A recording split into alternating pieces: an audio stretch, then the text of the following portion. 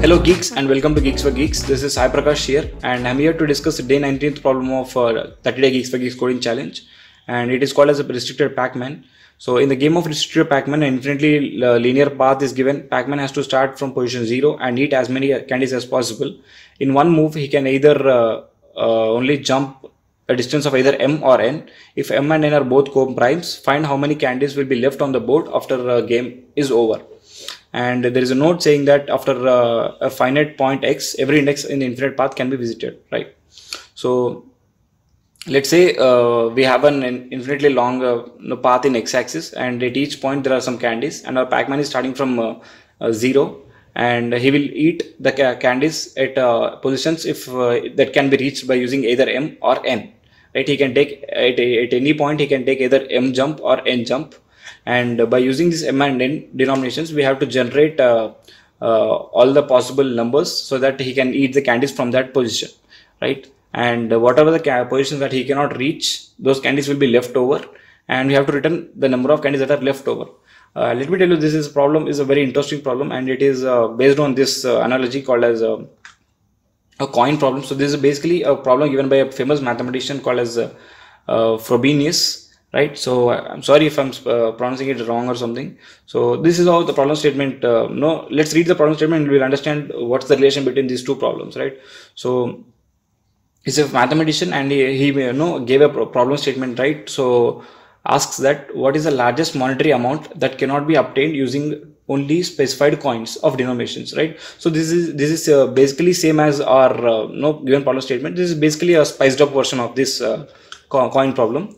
So here we are given two denominations, right? So that is m and n. So m and n are can be compared with our two coins, and every candy can be compared as whether the amount can be generated or not. So let's read the problem statement. So let's read the coin problem so that we can understand how to solve this problem. So he says that he asks that mathematical problem that asks for largest monetary amount that cannot be obtained using specified coins of known denominations. So that is a problem, and here there is an example, right? So the largest amount that cannot be obtained using only coins 3 and 5 is 7 units. So using 5 and 3, so we cannot generate 7, right? So the solution to this problem of quantity is called as a Frobenius number. So he has also proposed the solution, and the solution he is calling it as a Frobenius number. And the Frobenius number exists as long as set of denomination of the coins have no common divisor greater than 1. So basically saying that his Frobenius number, that is his formula for this problem, exists if the numbers are having no common divisor greater than 1. So that basically is saying that if x and y are numbers of denominations, if they are co-primes, right? So as in our condition, m and n are co-primes. If they are co-primes, there is a solution, and he also gave a formula for that. The formula is, if there are two different coin denominations, then the formula is, that is the Frobenius number is x times y minus x minus y. So this is the Frobenius number, and this is the largest number that cannot be obtained. So this is the largest monetary amount that cannot be obtained, right? So, and he also says that if the number of coins of denomination is 3 or more, there is no formula. So this Frobenius number is a formula which is going to specify as what is the maximum number that cannot be generated, and it exists for only if the number of denominations is 2. And luckily it is given that we have only given two denominations, that is m and n, and they're also co-primes. So this exactly fits to this common problem. So, and we can use this formula to generate the maximum amount. So I hope this was clear, and I suggest you to go and read about this Frobenius coin problem. This is an excellent problem to read, and so yeah, so once we know this, right, so we want to take care of this x, and so, and even the note says that results are always finite, and at a point x, every index is in the infinite path can be visited. So here the x is nothing but x times y and minus x minus y, right? So this is how the problem is going to work. So we are going to generate our maximum number using the problem the formula that we saw, right? So we are going to generate that number, and now our problem statement is cut short, right? So instead of looking in infinite numbers, we are only going to look from 0 to the maximum number, that is 0 to Frobenius number. right? So now we have to check only in this part, right? And again, so now we have to know, instead of checking all the numbers, so we are only going to check numbers that cannot be formed, right? So let's say if I have my Frobenius number is some 1 million, and instead of generating some 9 odd lakh numbers, I can only generate 1 lakh numbers which cannot be formed, right? That makes sense, right? That is the intelligent thing to do. So the analogy here is that, so let's say if x is cannot be generated with m and n, then obviously x minus m is also not going to be generated, and the same case with x minus n is also not going to be generated. So using based on this simple intelligent trick, we are going to generate all the numbers that cannot be formed by using m and m, right? So these are going to be the places where candies are going to be left, and in the end we are going to return the count of these numbers that we have generated from our Frobenius number. Right, I hope this was clear. Let me just implement that in code so that it will be more clear to understand, right? So as I said, we are going to generate our Frobenius number. I'm going to call it as a max number, or you can simply call it as a num or max mn. So this is going to be our Frobenius number as we see in the formula, right? So it is going to be x times y and x minus x minus y. So let's try and compute that. So in our case, it is going to be m times n minus of m times n minus of m plus n. So this is my Frobenius number, and this is going to be a maximum limit. So this is going to be the point x, right? After this point, everything can be generated.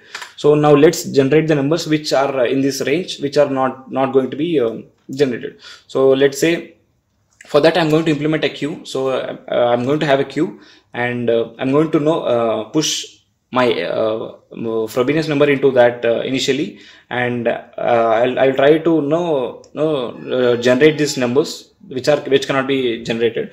So let's say if I'm seeing x in my queue, right? So I'm going to check whether if x minus if x is my list, I'm going to check if x minus m can be possible and x minus n is possible. If they are possible, that is if they are greater than 0, I'm going to add this to the queue as well, and I'm going to increase the count, right? So let's do that. And so in order to implement this list, I'm going to use going to implement a queue, I'm going to simply use a list, and I'm also going to maintain a set called as a set of n. So this set is going to be store all my numbers that are all the other places where candies are going to be left, right? So we can simply initialize with mn. So mn is going to be the first number that is going to be that cannot be generated, and we can also push that into our list as well. So this is our list. So let's try and generate this number. So while list, that is while my queue is not empty, I'm going to take my number. So let's call it as num. Num is going to be my current value at my list, that is first in and first out, right? So I will take first element. So list of 0. And now that I have consider this number, I'm going to remove it from my queue, that is list, right? So list dot remove of list of 0. So list of 0 is going to be removed, and set n is going to be my set. So in order to avoid duplicates and counting the same number multiple times, we are going to use the set.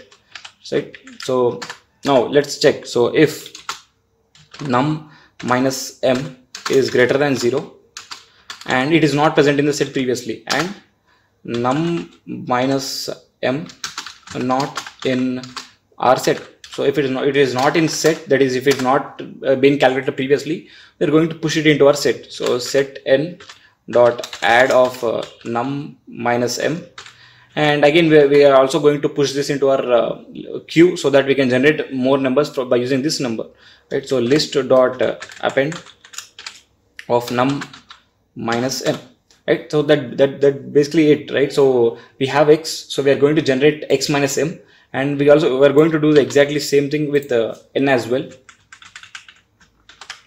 We simply change the number. So if if num minus n is greater than 0 and num minus n is previously not present in our set, so we are going to add this to our set, and we are going to add this to our queue. And we are adding it into our queue because the other numbers can be generated, and in the end we are going to return our length of set n, right? So let's try and test it, and I will also show you with running some custom inputs. Candice takes 2 personal arguments. I think there is something wrong here, so it has to take self. I'm not sure why that happened, but okay, let's try do a rerun. There is a typo. This is what happened, guys. No, code will never run on first, and we have to do debugging and all. So yeah, for given inputs 2 and 5, so our output is 2. Let's do one thing. Let's try and print these numbers so that we have a higher clarity, right? So let me just print my set. So my set is going to be the numbers which cannot be generated, and let's just do it custom. Okay. So let's give it 2 and 5 only.